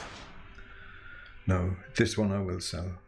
Sometimes I hold on to them for a while if I think that I've done something that I want to think about for a while. I don't sell them if they don't come out well. I've been talking about for a while, like showing ones that I don't think are good enough. Let me see if I can find one or two.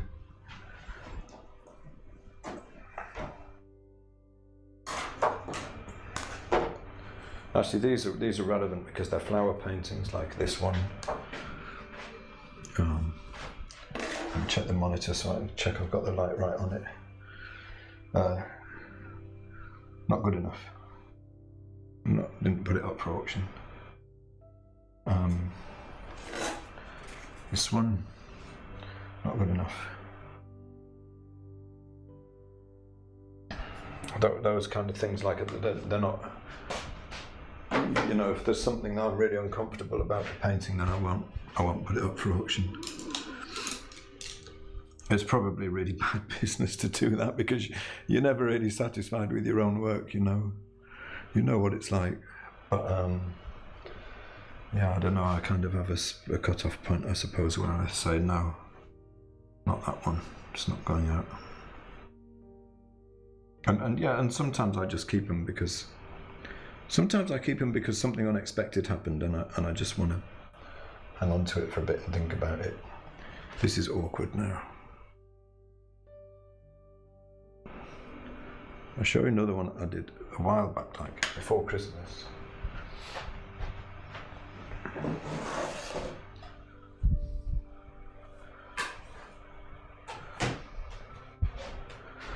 Don't think I'll be able to get the whole thing on, but I've kept this one because it surprised me as much as anything else, and I kind of am still thinking about what to do about it, you know. I might work on it some more, I might put it up for sale eventually, I don't know. And that's an example of one that I just kind of want to have around for a bit while I think about it. I think I might be done with this one. I don't think I want to work on the leaves anymore. I was thinking about bringing some more chroma up, but I don't think I will now. I think I'm going to leave this one here. Oh, the light's coming right up again. Let's bring this camera back down to a reasonable level of exposure so you can see a bit clearer how it's working against the subject. So it's not like a, you know, it's not an exact match. I'm happy with this now. This transition here is working better, and I was surprised by, you know, what went in there. It's not as low chroma as I thought it was going to be to get that effect looking right. I think there's probably a bit more chroma in the painting than it looks like at the moment. It's hard to judge.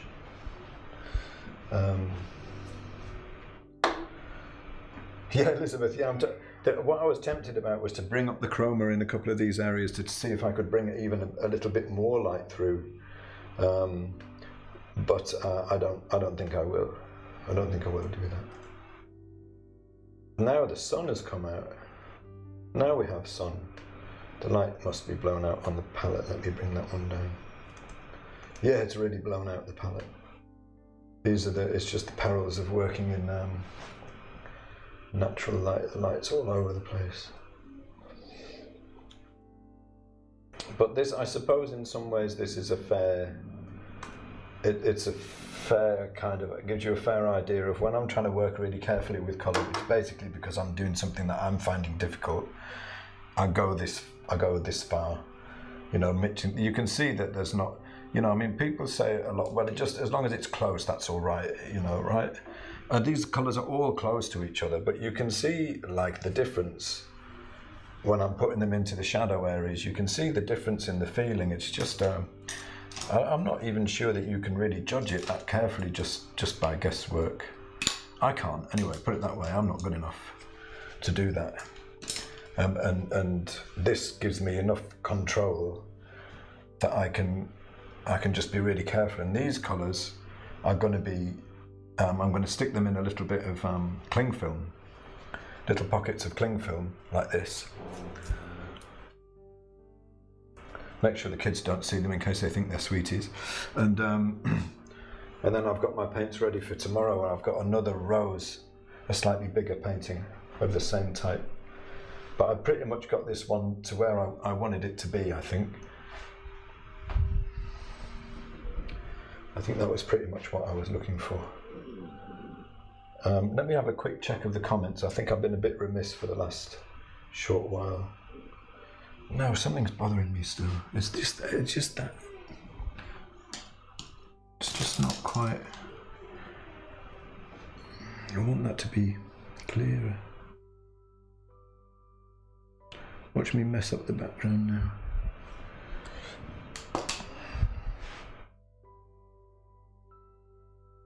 I think what it is the value is too high there. The drawing's not great and the value is too high. I think that's what it is. I'm going to bring that value. I mean, from this edge here, it's like I put a bit of light in there and I put too much. And it's just not really...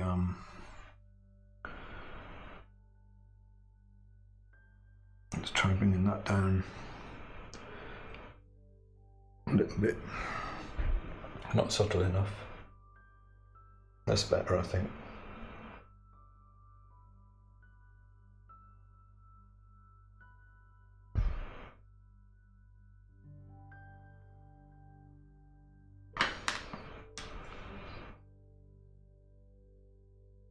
Although you don't like them, someone else might. Yeah, that's true, but I would feel unhappy about taking money for a painting that I didn't think had worked, you know? It's one of those, I don't know, it's one of those things, you know.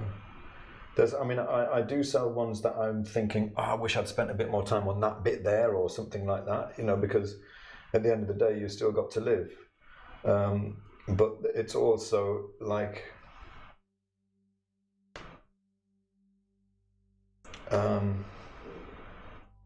sorry, I'm just trying to make sure the exposure of the cameras is about right so you can see the painting as close as possible to how it actually looks. I'm trying anyway. But if I'm really unhappy with the painting, I just can't sell them.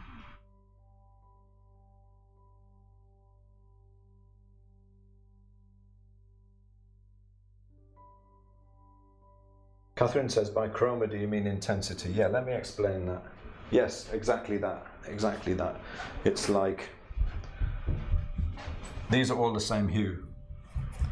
There's the value from dark to light, and that's the chroma, from not very intense to very intense.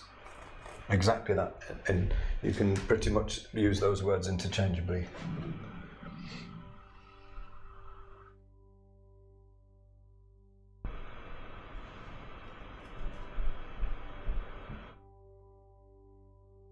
Anne says, how do you drop the chroma? It's not a dumb question at all, Anne. Very, very long way from being a dumb question. I drop the chroma with a lower chroma color of the same, hopefully the same or very near hue, the same value, and lower chroma. So I can drop the chroma of that with that. I can drop the chroma of that with that. Do you see? Does that make sense? I don't use neutrals for it. Aren't you going to use all those 8 shadow colours? I did use them all. I just didn't use very much of them. I did use them all.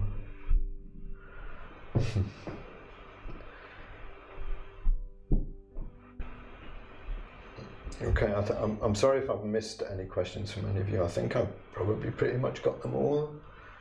You can always, if you're in the Art of Calm group or on the video, you can always pop a question in the comments. Oh, Judy, do you light your still lifes or use natural light? Natural light. That's why the cameras the exposure on the cameras is going up and down all the time. That's because I recently bought a small light on a gooseneck that I can switch from warm light to cool to balanced, and it made a huge change on some peonies I photographed recently. Right, yeah. Artificial lighting it's just a minefield. The main thing to make sure of is that they're high CRI, the colour rendering index is good, above 96 or higher.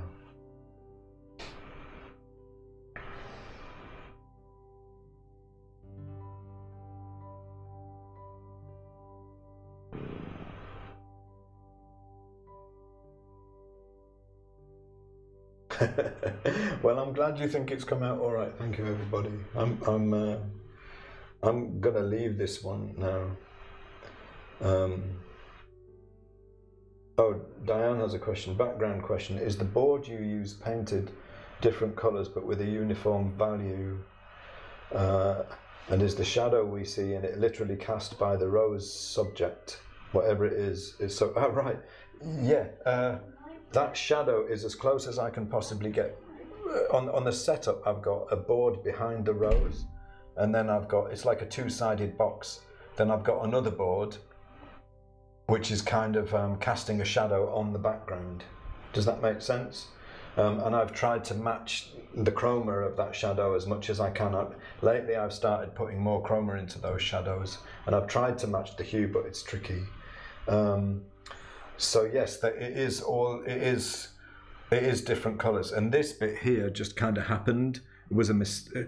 I generally don't believe in happy accidents, but that was kind of an accident. I didn't mean it to go off slightly green there, but I liked the fact that it did, so I left it with just a little bit of chroma there. I thought it was nice. Backgrounds are. I generally.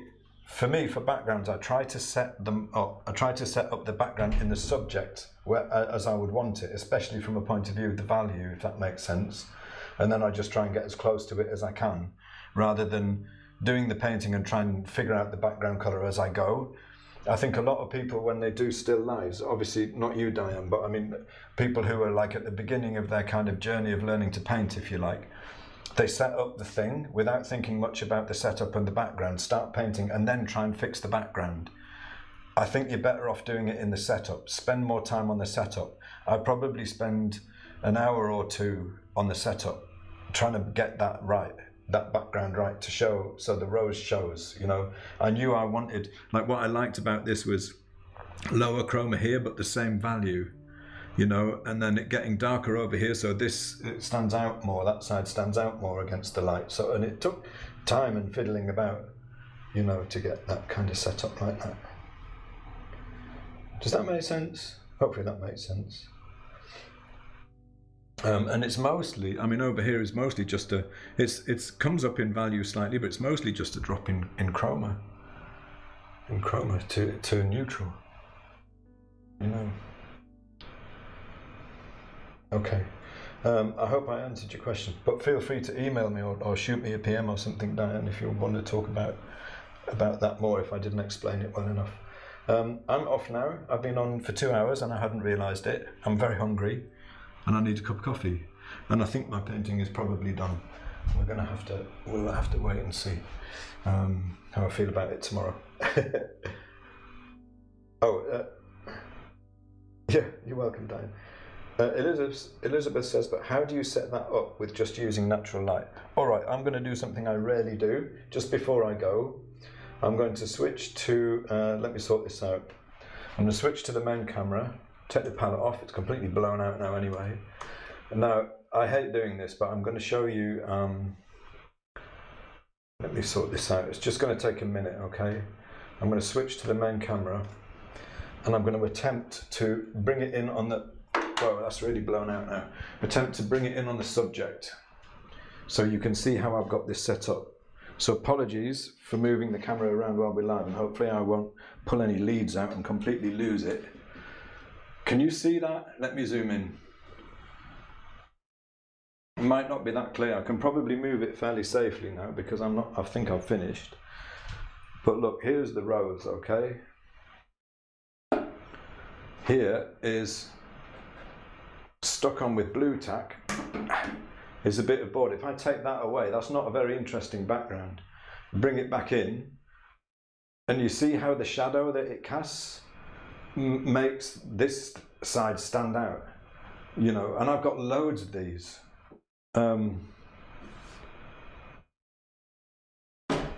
This is a board I painted. I painted it to look like that. It's just MDF, and I've got a lighter version on the other side, but they're really close, so I could try it. You know, here's how that rose would look with a light background. And then the shadow would really stand out, right? Different. Or if I put this back again, then I get a slightly different value and chroma in the shadow. And I've got loads of these down there, different coloured background panels and boards and different ways of controlling the light. So the light is coming in from a window, big window just there. I've got 2 windows and I've got the blind down on the one at the back, so I have very strong directional light coming down here. And it's on a still life stand. Actually, it's on a speaker stand with a board on it. Why pay £100 for a still life stand when you can get a speaker stand for 16 quid that's even better? That's my tip. Look up speaker stands. Just hopefully that helped. I've really got to go and get something to eat now. Apologies for walking in front of the camera, but I've got to do it. Thank you very much, everybody. Oh, you can kind of see, actually, what's interesting is you can probably see a little bit closer the relationship between the painting and the actual rose, right? Can you see that? Exposure's gone down a bit. Can't match the lights because those petals they're right at the top of the value scale, and they're pointing right towards the light. Like this is a value 9, this chip, right? So that's my panel. So if I hold that, this is almost the lightest I can get. See, that matches my lights. If I hold that over the rose, looks grey, right? If I angle it right towards the light, then fine, you know, but I would have to angle my panel right the way around, and then all of the shadow areas, I couldn't get that value. That would look lighter. Okay. There you go. A little bit of extra look into how I do it. Let me just check the messages quickly before I sign off.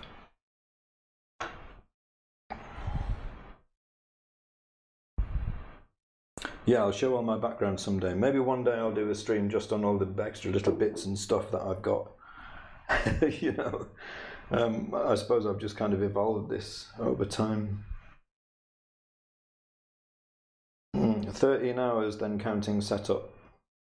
Yeah, 13 hours, maybe. I try not to think about it because then, you know, I'd probably stop painting for a living. But yeah, it's patience is it's a tangible thing. It's the focus, holding focus for long enough. It's a definite skill that needs to be learned. Okay, I'm signing off now. Thanks very much, everybody. I really enjoyed that, talking to you as I painted, and I hope you did too. And I'll see you again on Thursday. Oh, just before I go, don't forget, I've got tomorrow evening my time, I'm doing a free workshop on light and shadow colours and simplifying of form. It's at 6 p.m. my time. This is the link to register for it. It's free. Come along and I will paint for, it's very focused, going to be very focused. I will paint for probably, we'll see, probably an hour or two. And I'm going to supply you with a reference photo and the materials that I'm going to be using. So if you want to, you can paint along. So you register there, and then I'll send you out an email with a link, and you can come along to this free workshop tomorrow. Okay, that's it for today. Thanks very much, everyone, and I'll